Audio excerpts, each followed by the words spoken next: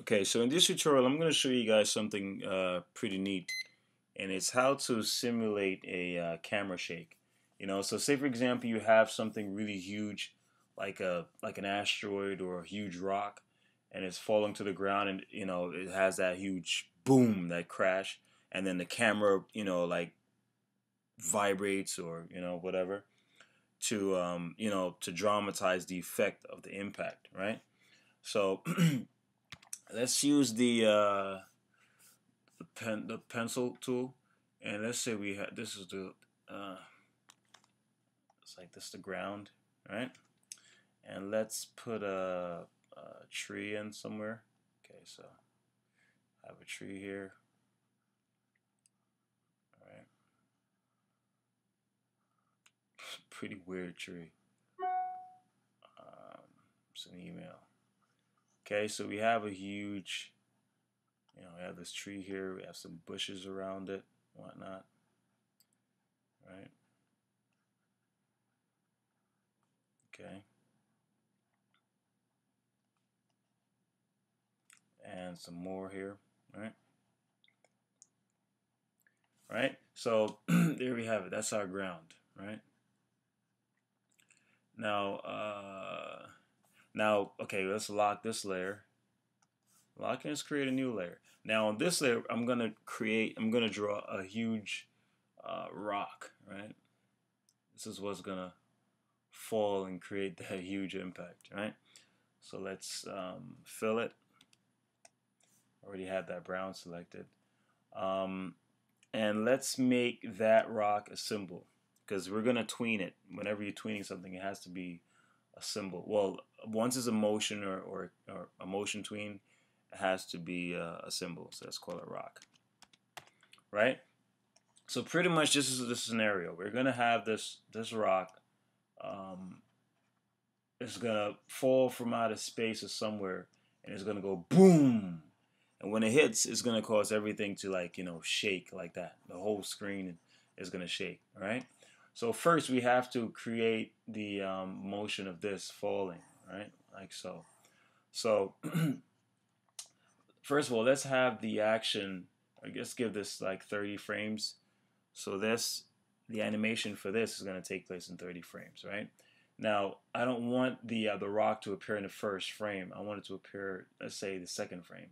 So this is how you move a frame. You just select it, you wait for that little box to appear, and then you just click and hold and drag. Okay, you click, hold, and drag, and then you can whenever you release, that's where the keyframe is gonna be. Okay, so there you go. So now you notice it's white here. That means there's nothing there. See, the rock disappears. Okay, so now whenever you want to have something appear to fall, all you need is just have the thing appear in two places, at the beginning and at the end. Okay, so I'm gonna have it just barely show the screen. Actually, you can get an idea by doing. See, that's how it's gonna look right there, right? So then I'm gonna have it fall. So the next frame, let's say 1, 2, 3, like 5 frames later. So it's gonna make its impact, right? So this is the final, the first point of contact. So now notice I'm not gonna have it just hit the ground like that because nothing does that. Okay. Generally, when things fall, it passes the point and then it bounces back up. Okay. It may not necessarily. It may happen so fast you won't notice it, but that's what happens. So it's gonna pass. It's gonna pass the ground level, right? Goes boom, and then it's gonna almost like spring back up, all right? But it won't spring high up like as if it's a bouncing ball or something, right? So it's gonna breach the surface of the ground, right? And then say 2 frames later, um, it's gonna rise up like that, right? So notice it passes also, and 2 frames later then it comes back, and then it lands like so. Actually, we could even have it rotate a little bit while it's falling. All right, so let's see how it appears. Cool. So notice there is no in-between action, and that's why we add a tween. Tween is really short for like in between, okay? So it means from this keyframe to this keyframe, we don't see anything. We only see a pop. So what tweening does, the computer automatically creates the in-between actions for us, okay? So create classic tween. Now, if you notice, as I scroll through, see, it does that automatically for you. That's what tweening really is. It creates in between frames. Okay, that's what tweening really means. It's a short for in between. So that's how it'll appear. I don't really have to, do any tweening there actually, since the frames, the action happens so fast. We don't really need to do anything. Okay, good. So actually, I'm gonna adjust the tween to make it ease in. Ease in just pretty much means it will be slow on the initial of the action. So easing in means slow in, and easing out means slow out. So if you want an action to slow down at the end, you use ease out. So like it's easing out. And if you want an action to be slow in the beginning, you use ease in. So generally when things fall, by gravity, it accelerates or increases in speed. So you generally use ease in when you're having things falling due to gravity. Okay? So let's see how it looks. Cool. All right? Now, so this is our animation. Now we want to have the whole camera shake going on. Okay? How do we do that? First thing we do is we are going to make this whole thing a symbol. And this is how you do that. You select all your frames. Make sure you have the layers unlocked, right? Right click and copy frames. Now we're going to create a new symbol. To do that, Command F8, and we're going to call it rock falling or something, right? Now, this is the new symbol we've created. It's empty, and we're going to fill it with the frames we just copied. Paste. All right? And there it is. So this symbol is going to appear in the library now as an animation. Here it is. Okay? So you can actually play it in this little window. See? And this is how you confirm if your symbol has been created. Right? You always have a little playback feature here. So let's go back to the scene. Now we can actually delete this whole thing that we just did, because we have the symbol, so we don't need that anymore. Okay? So now all we have to do, we have a new layer. We can just go to the symbol and drag it to the stage, and there it is. Okay? We can position it how you want. And notice you can make this as small as you want or as large as you want. Doesn't matter. Okay? So I'm going to make it around the size of the stage itself. So if we play it, that's what happens. See? So now how do we do the camera shake? Now this is what we do. So we're going to find at what point does it contact, the rock contacts the ground. Boom, right there. Okay?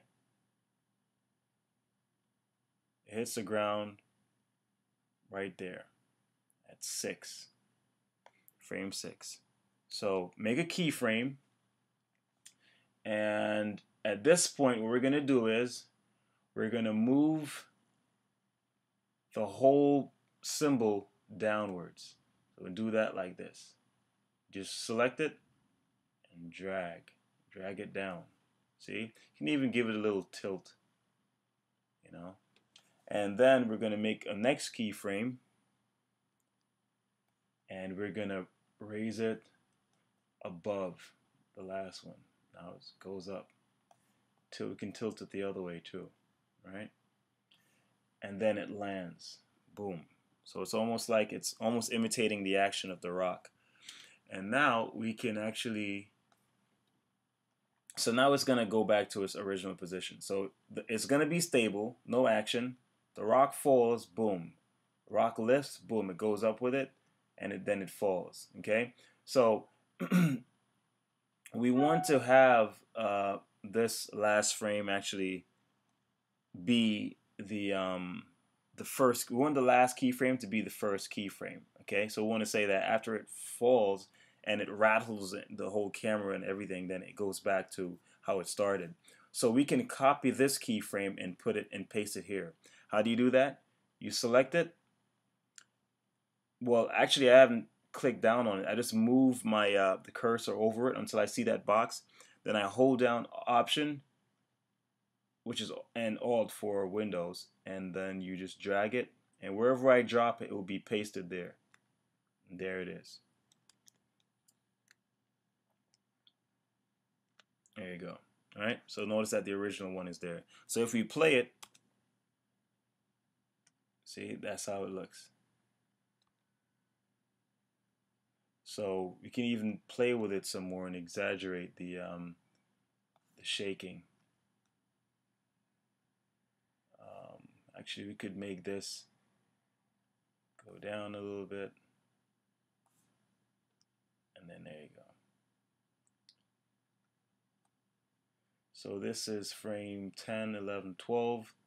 So notice that the rock isn't here, and that's because what's happening is if you go to properties and you look in looping, what's happening, each keyframe, this keyframe,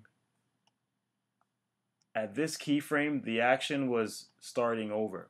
We don't want that. We want the symbol to continue at frame 12. See, so you play once and then you hit 12. So basically what this is saying is, if you choose looping, at each keyframe, the symbol is going to start over. Because if we go into the symbol, notice it has 30 frames. Now, at each keyframe, you have to make sure that say for example, we have keyframe, this is keyframe 1, and at the next keyframe, we're at frame 6.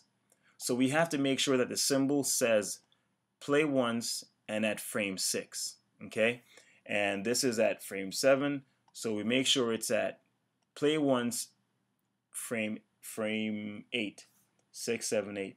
This is at 10, play 1 at 10. Okay, or loop, it doesn't matter. But the point is, it cannot be at frame 1, because if it's at frame 1, it's going to start the animation all over again at each keyframe, and we don't want that. Okay, we want it to continue as one continuous action.